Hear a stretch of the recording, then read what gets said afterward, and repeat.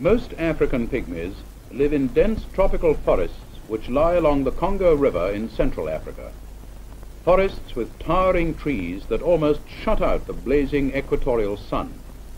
Beneath these trees, a tangled mass of vines, heavy with vegetation in almost perpetual gloom. Here is found the rare night ape, or bush baby, a shy creature which prowls about the branches in the gloom, and the scaly anteater, repelling in appearance, but a toothsome delicacy to the natives. Within the forests dwell the pygmies, a dwarf-like people, brown-skinned and shy.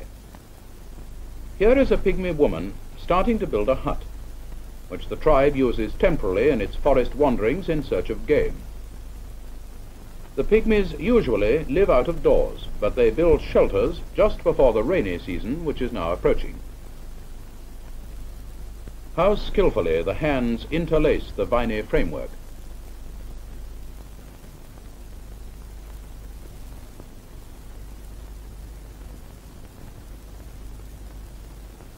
Now, with this completed, the pygmy woman orders one of her children to bring leaves for a covering.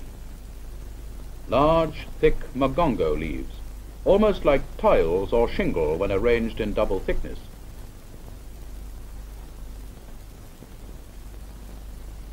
These magongo leaves are attached to the framework by slits, which have been made in the central rib of each leaf.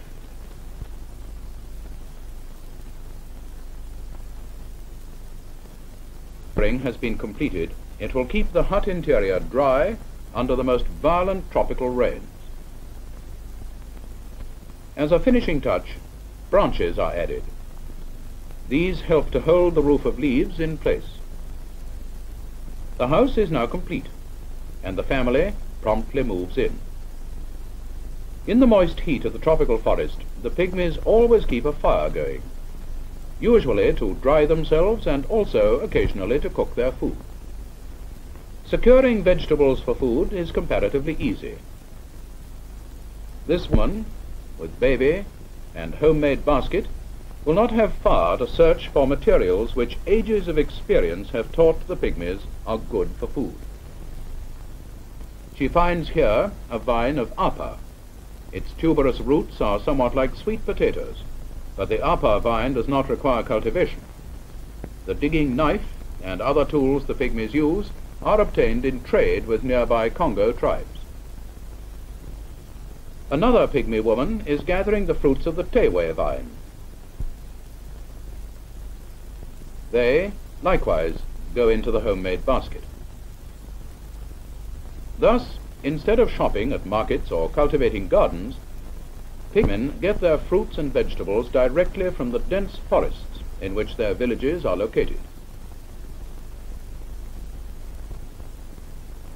With the securing of vegetables and fruits, the building of huts and the care of children, pygmy women do a great deal more work than do the men, several of whom we see here making arrows. Fire is used to straighten and harden the arrow shafts, which are made from small branches of certain forest shrubs and trees.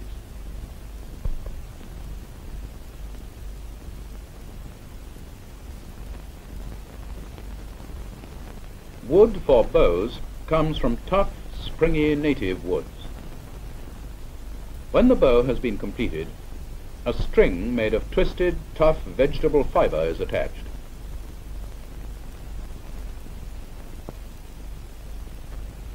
The pygmies cover arrow points with a deadly poison made from the inner bark of the horota vine. After the outer bark is scraped off, the inner bark on the fire, removed and crushed. The poison in the juice of this bark is deadly, quickly causing nausea and then complete paralysis. These men are handling the pulp with apparent carelessness because the poison is not effective unless it enters the bloodstream directly. This is why the small arrows, when smeared with this poison, need only to pierce the skin to become deadly weapons.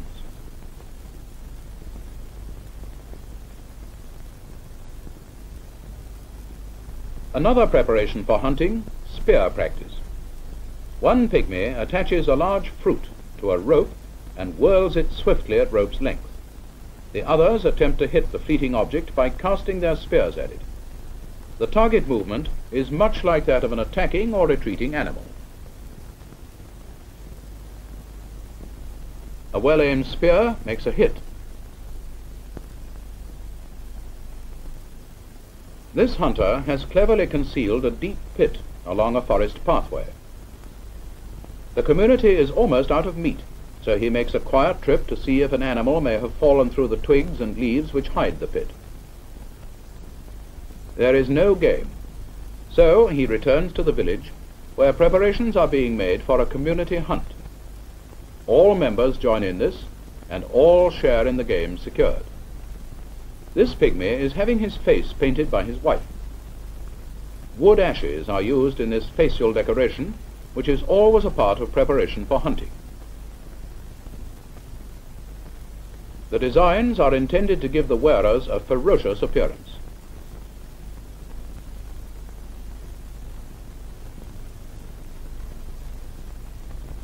As a final preparation, this hunter gives his bow a test and sees to his arrows. Note the different types of arrowheads, each for a special purpose.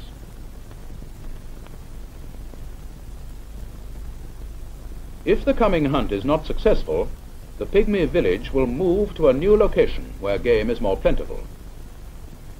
The hunters are led by their sultani, or chief, and are accompanied by older boys who are learning this important activity. The chief has determined in advance the scene of the hunt, deep in the forest.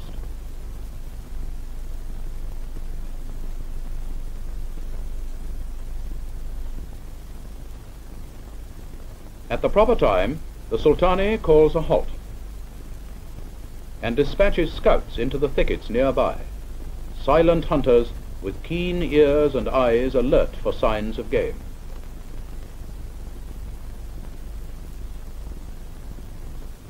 One pygmy has brought along the precious fire, which is lighted for the group. A father and his son steal forth for a drink, using a leaf for a cup. The youngster's keen eyes wander over the scene, and he spies a monkey. Quickly the deadly shaft is sped, and the monkey crashes down. Monkey meat is a great delicacy to the pygmies, and we can imagine the lad's pride in securing the first game of the hunt. A short distance in another direction, two scouts have come upon fresh tracks of the pygmy antelope, a common food animal about the size of a rabbit. They signal their comrades. The group responds quickly and silently. One hunter sights the quarry. A truly accurate throw of the spear.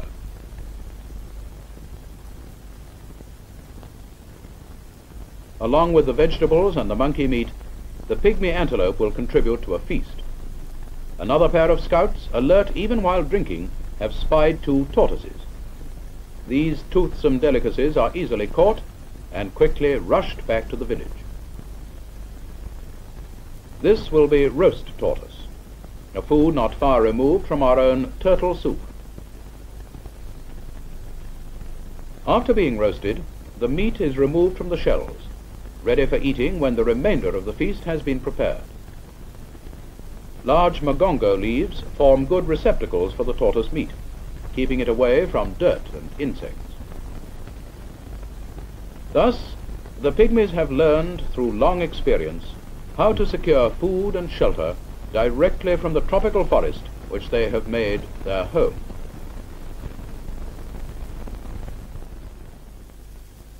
In wandering through the vast dark forest about them, the pygmies long ago learned to collect honey stored by wild bees, to collect it for food and as an article of barter. Here they have discovered a bee tree. A giant liana or vine forms a natural ladder for those who climb the tree. Meanwhile their comrades on the ground make a basket to store the honey. The framework is of interlaced vines, inside which leaves will be placed. The tree climbers use a smudge to drive away the bees, while their comrades finish their most practical receptacle for the sweet honeycomb. Although many pygmies lose their lives in such dangerous climbing, it remains a popular pursuit, for honey is a delicacy to their food supply, and beeswax is valuable as an article of trade. A little snack now, even before allowing their tribesmen in the village to join them. The leader hands round the delicious morsels to his helpers.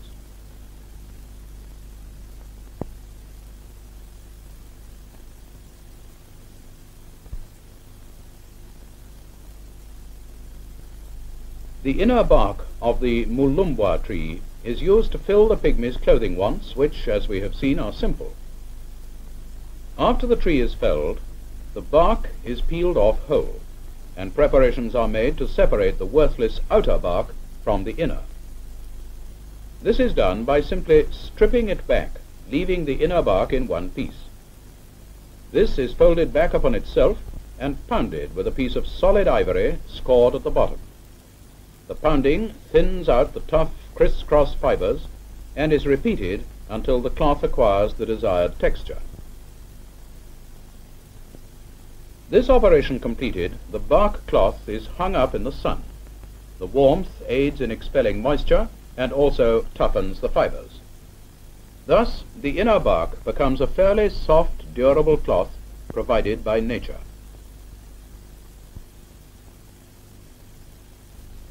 Now for materials to dye the cloth. These pygmies are using a piece of cooler wood, which has a rich, warm brown tone. They rub it upon the surface of a stone, applying water from time to time.